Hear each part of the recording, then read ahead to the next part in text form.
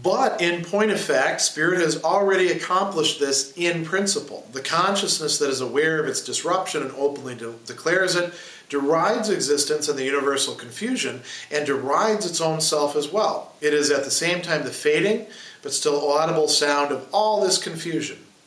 This vanity of all reality and every definite notion, vanity which knows itself to be such, is the double reflection of the real world into itself.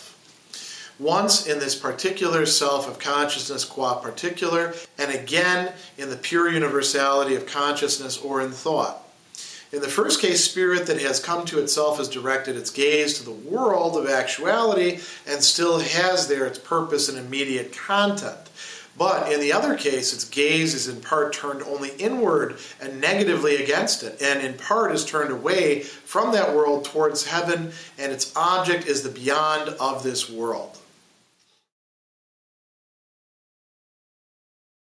Paragraph 525 is the penultimate paragraph of this section, and we saw that a resolution was taking place in the two previous paragraphs. Now we're getting to see that, you might say, condensing into a determinate form, which is by the end of this paragraph, and then even more determinately in the next paragraph, and then in the paragraphs to come, leading us to a beyond. So Hegel begins this paragraph by referencing what had just happened in the previous one, saying, in point of fact, spirit has already accomplished this in principle. It has brought it to fulfillment. And in principle here is translating an sich.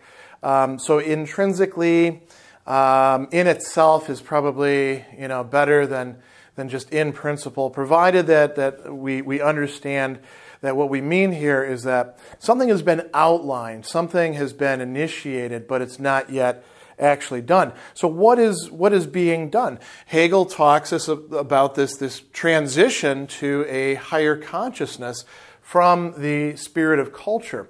The way to address the discordant and, you might say, super abundant realm of culture where nothing quite seemed to match up to anything else. Things turned into their opposites. And, we had this sort of sophisticated consciousness which could talk glibly about all these different things. And then we had a more sullen, as Miller translated, taciturn, honest consciousness, which doesn't really know what to do other than to try to simplify things or go back in time. Instead, Hegel says, no, we have to go through this. And by doing so, we're going to reach a higher consciousness. And we might ask ourselves, well, what historical period does Hegel have in mind here? Or is this a dynamic that can repeat multiple times? I think we should view it as the latter. So he says, the consciousness, and he's talking here about this sophisticated consciousness that identifies but also is at a distance from its culture and even is discordant with itself. He says, the consciousness that is aware of its disruption and openly declares it derides existence and the universal confusion. What is this universal confusion? The real world, and we might say, well, what do you mean the real world? That of objects? No, the real world of culture, of meanings, which don't turn out to be stable, which don't turn out to be arranged in neat hierarchies where everybody knows their place, which turn out to be subversive and subvertible, right?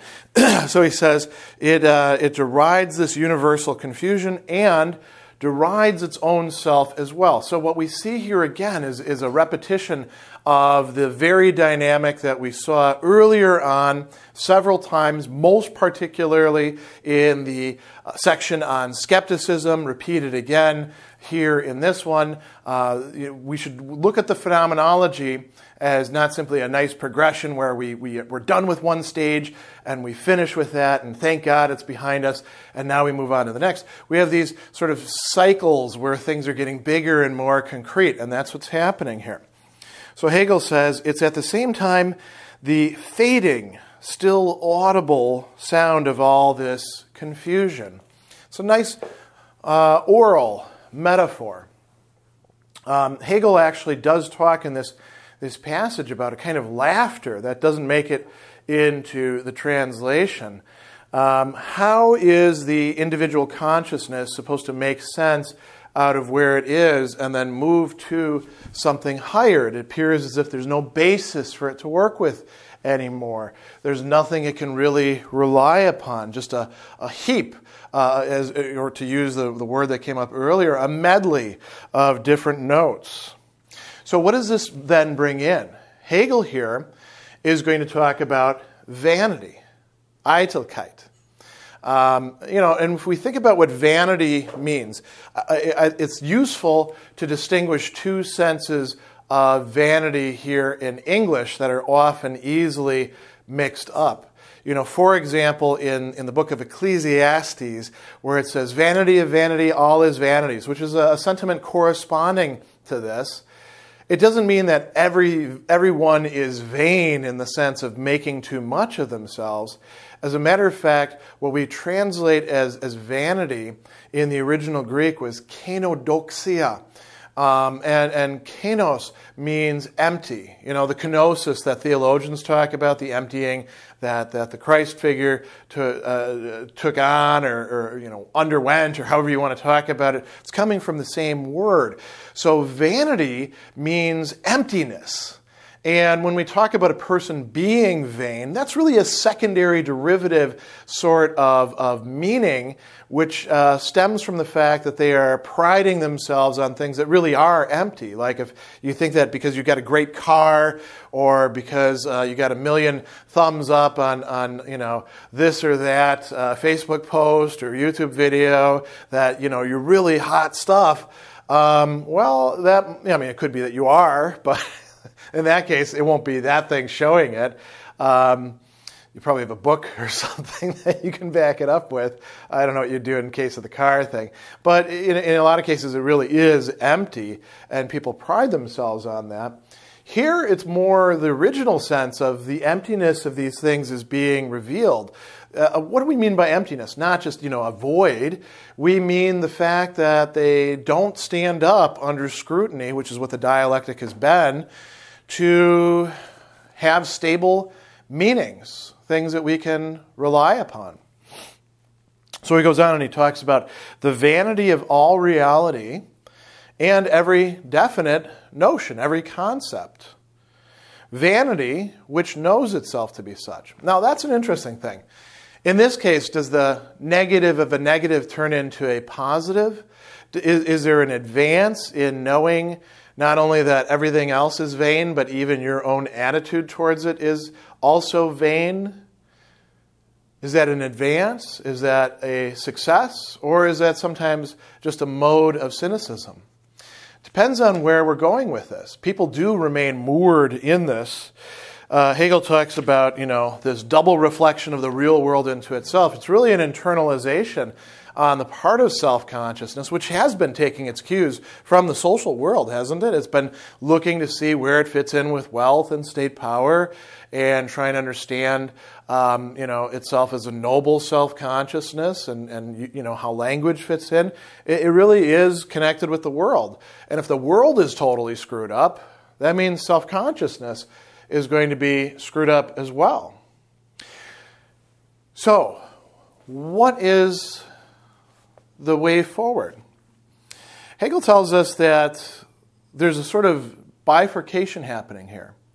This awareness of the vanity of everything can happen in the particular self of consciousness, qua particular, as an individual person. Or, he says, and here's where we're going to move into the next section, in the pure universality of consciousness or in thought. Now, that may sound rather abstract, but keep in mind that for Hegel, thought covers quite a range. So, it's not as if you have feelings and those aren't thought as well, or, pictures and images and those aren't thought. All of that's thought. Just as much as for, somebody like Descartes, for example. The kind of thinking that we're doing when we're reasoning, that's thought, right? The work of the intellect alone, unaided by imagination. But imagination is also thought. And so is sensations of pain and pleasure. Those are thought as well. Willing is thought. Willing against is thought. We can go on and on and on with this.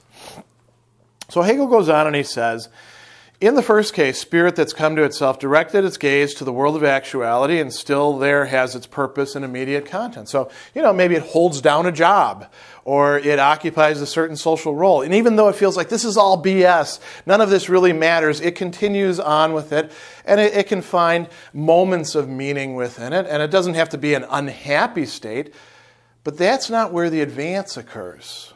Hegel says, in the other case, its gaze is in part turned only inward and negatively against it. And in part is turned away from that world towards, now I've got on the board, going downward because I started drawing my schema before, deciding exactly what I was going to do.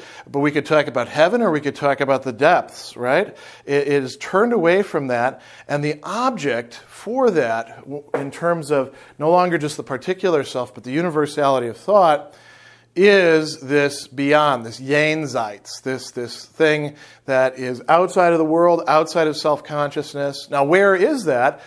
That's what the entire next section is going to be directing us towards.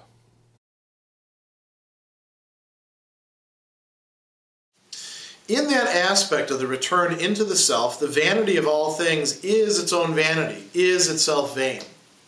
It is the self-centered self that knows not only how to pass judgment on and chatter about everything, but how to give witty expression to the contradiction that is present in the solid elements of the actual world, as also in the fixed determinations posited by judgment, and this contradiction is their truth.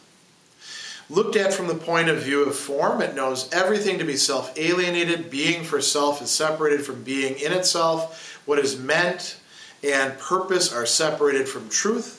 And from both again, the being for another, the ostensible meaning from the real meaning, from the true thing and intention.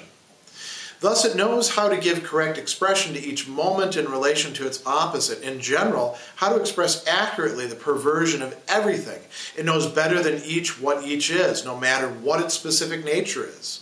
Since it knows the substantial from the side of the disunion and conflict which are united within the substantial itself, but not from the side of this union, it understands very well how to pass judgment on it, but has lost the ability to comprehend it. This vanity at the same time needs the vanity of all things in order to get from them the consciousness of self. It therefore creates this vanity itself and is the soul that supports it. Power and wealth are the supreme ends of its exertions. It knows that through renunciation and sacrifice it forms itself into the universal, attains to the possession of it, and in this possession is universally recognized and accepted. State power and wealth are the real and acknowledged powers. However, this recognition and acceptance is itself vain, and just by taking possession of power and wealth, it knows them to be without a self of their own, knows rather that it is the power over them, while they are vain things. The fact that in possessing them it is itself apart from and beyond them is exhibited in its witty talk, which is, therefore, its supreme interest and the truth of the whole relationship. In such talk, this particular self, qua this pure self, determined neither by reality nor by thought, develops into a spiritual self that is of truly universal worth. It is the self-disruptive nature of all relationships and the conscious disruption of them, but only as self-consciousness in revolt is it aware of its own disrupted state, and in thus knowing it has immediately risen above it. In that vanity, all content is turned into something negative, which can no longer be grasped as having a positive significance. The positive object is merely the pure I itself, and the disrupted consciousness in itself, this pure self-identity of self-consciousness that is returned to itself. We end this section with paragraph 526, which I should point out ends with a movement to this higher level. He says the positive object by this time is merely the pure I itself, something we've encountered many times, which are now going to take a new determinate form, and the disrupted consciousness in itself, this pure identity of self-consciousness that is returned to itself. So the disrupted consciousness is, you might say, in a certain sense, being sloughed off, or at least it seems so at this time. And how do we get to that point? Well, Hegel here is going to, a little bit earlier in this paragraph, which is quite a long paragraph, he's going to talk about the contradiction, the Widerspruch, being the truth, the Wahrheit, that self-consciousness has realized. So rather than arriving at a truth which is sort of a coherent, cohesive, everything, making sense, fitting in together, it's rather a realization that these parts don't align with each other. And because of that, because of its own consciousness being tied in with it, it doesn't have a sort of place it can withdraw itself to and be a unified consciousness, at least not a consciousness of the individual within the world, because that very contradiction, you might say, infects it. So, let's look at what he says. He says, in that aspect of the return to itself, what is that aspect of the return to itself? This move to the object that is the beyond, the Jenseits of this world and of its own consciousness. It says, the vanity of all things is its own vanity. It is itself vain. And we talked just a moment ago about, Eitelkeit and what it means in its primary sense. So we've got the vanity of things as individual things, as not just individual objects, but also understood in terms of, say, powers or moral qualifications such as good and bad, of the world as a totality, and also of the self. All of these are revealed as vain. So he says, it's the self-centered self that knows. Now, self-centered self is a little bit of a tricky translation here. I think that it does make sense that Miller chose that. Für sich seiende Selbst, right, is what he's talking about there. Selbst, of course, is the self.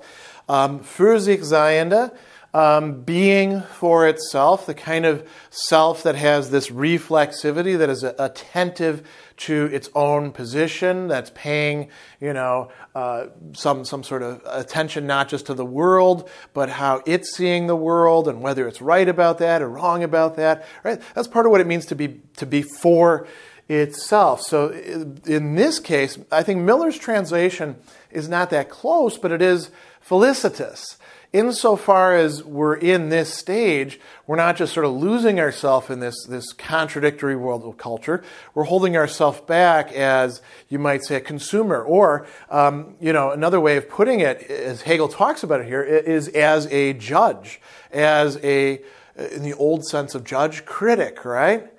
So it does actually make sense. So let's come back now to the passage. So this self-centered self knows not only how to pass judgment, beurteilen, on and shatter, beschwätzen, about everything. These are the modes in which it is engaging the world. Shattering, saying things about it, this idle or witty chatter, and then making judgments, actually deciding what things are, a little bit deeper. He says, it also knows how to give witty expression to the contradiction that is present in the solid elements of the actual world, as also in the fixed determinations posited by judgment. So even in the act of engaging in judgments, it's realizing that those judgments themselves are not entirely what they would pretend to be. And this is not the skepticism that says, I should withhold judgment. I should engage in what the Greeks, the skeptics, called epoche, sort of holding away from those things. Or, as the Stoics, and then later, of course, Descartes, and so many people in between them talked about, suspend the judgment a little while. Don't give assent to it right away. That's not what's happening here. Judgment is being engaged in, but the knowledge is that those fixed determinations of the judgment themselves are not as solid, are not as reliable as one would like them to be. So it seems that everything is, in a way, up for grabs. He goes on and here's where he says their contradiction is their truth. The truth that's been arrived at, the insight, the wisdom, is that things are contradictory, not just to each other, but also to themselves. The good isn't totally good. The bad isn't totally bad. And we could go on with examples, as we've done for paragraph after paragraph, so I don't need to rehearse this. Now, he says, looked at from the point of view of form, and this is where it gets very interesting. What do we have going on here? He says it knows everything to be self-alienated. Not just alienated from everything else, self-alienated.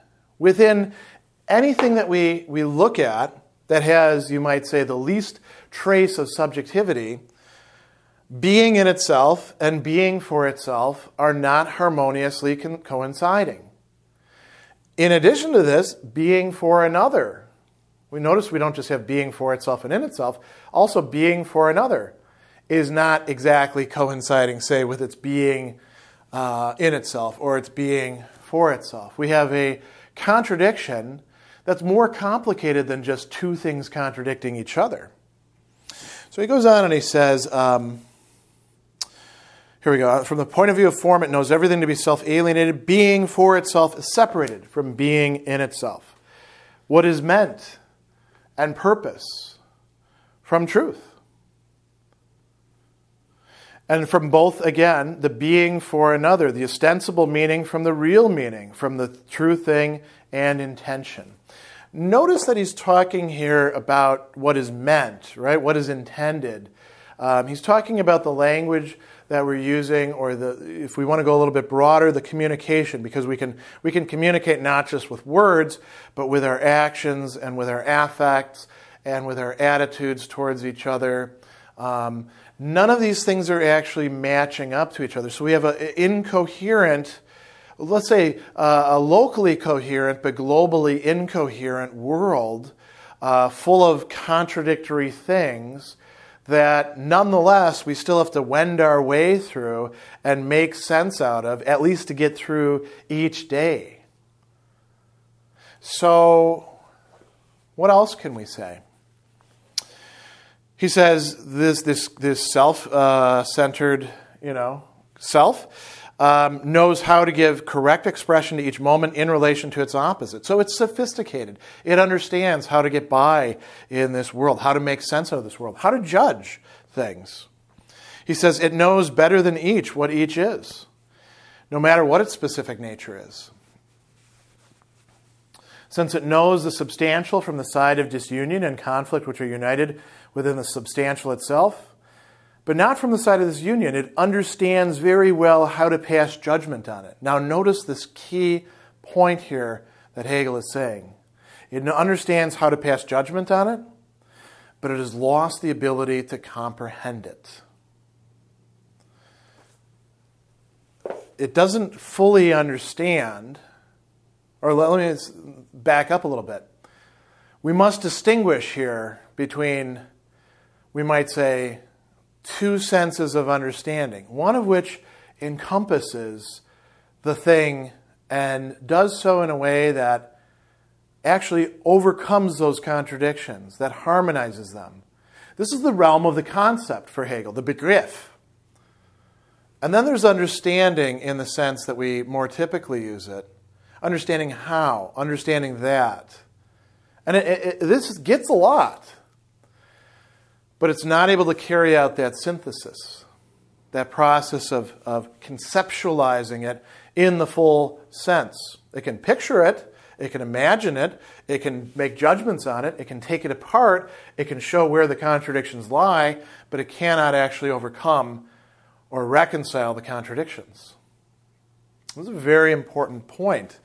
This distinction, by the way, between different levels, we might say, of understanding, this is not one that Hegel's coming up with on the spot, although it does have its own peculiar spin because of Hegel's stress on the Begriff, the concept, the notion.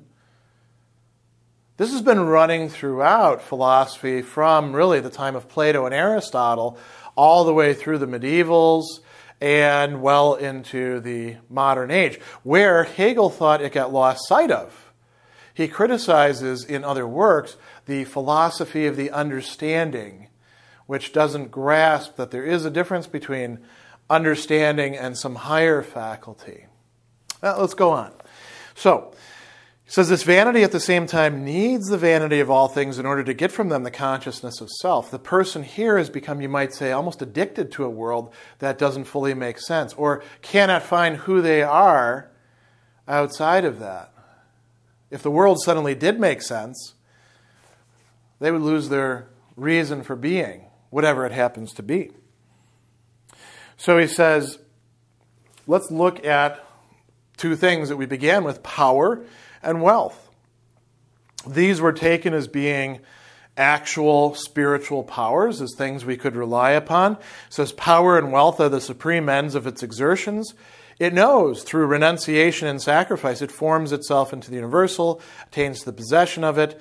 In this possession is universally recognized and accepted. Where did we see this? This is the noble consciousness and in doing its work for the state power. Then he says, this recognition and acceptance is vain. This is a very important point. The recognition that it's been seeking this entire time, which is at the very core of self-consciousness, to have anerkennen, to understand what you are, where you fit, the meaning of your life, can only be granted in part through the mediation of the other, and what you're getting from the other turns out to be vain in this case. That's a big problem. So he goes on and he says, state power and wealth are the real and acknowledged powers, but this recognition and acceptance is vain. By taking possession of power, by taking possession of wealth, it knows them to be without a self of their own. Knows that it is the power over them. The individual is the power over them. They are vain things. So he says, in its witty talk, it's able to demonstrate this. It's apart and beyond them, right? This is exhibited in its witty talk, which therefore becomes its supreme interest. Why does that become its supreme interest? Because that's more important. Because that actually is closer to the reality of things than these shadows over here that seem to be dominating society. So he says, in such talk, this particular self, qua this pure self, determined neither by reality nor by thought. Isn't that an interesting way to put it? Determined neither by reality nor by thought. Well, what the hell does that mean? Well, determined, made to be what it is, neither by thought, the universal, nor by the realities that it's encountering. What is determining it then? This is where we have, although Hegel's not using the word here, the realm of human freedom, right? Self-determining. That's something that human beings do. So he says, it develops into a spiritual self that is of truly universal worth. This is where the new transition is coming in. So he says, it is the self-disruptive nature of all relationships and the conscious disruption of them, but only as self-consciousness in revolt is it aware of its disrupted state. So long as it remains, to go a little bit back further, trying to hold on to, maybe I could be the noble consciousness, maybe I could invest myself here or here and the world would make sense. Maybe, if any of these risks are still engaged in, and there isn't a kind of knowing despair at this point of, wow, this really is all I've got here, and none of it adds up to what it was supposed to be in the first place. If you don't pass through that, you can't move on, Hegel's saying, to this point, to the spiritual self that has truly universal significance. And what is this going to be framed as? For Hegel, the positive object becomes the pure I itself. The disrupted consciousness, you might say, is just a way to get us there, right? And this is the return to itself. Now, this has only been accomplished, as we started out by saying here, in principle. We have an entire section ahead of us to map out where we're going. But what is Hegel talking about here? He mentioned in the previous paragraph a heaven, a beyond. Here he's talking about the pure I and talking about thought. What he's really going to be discussing in the next section, though, is faith or belief. How is that going to fit in here? Well, this closes this section, and we'll find out that as we move into the new material.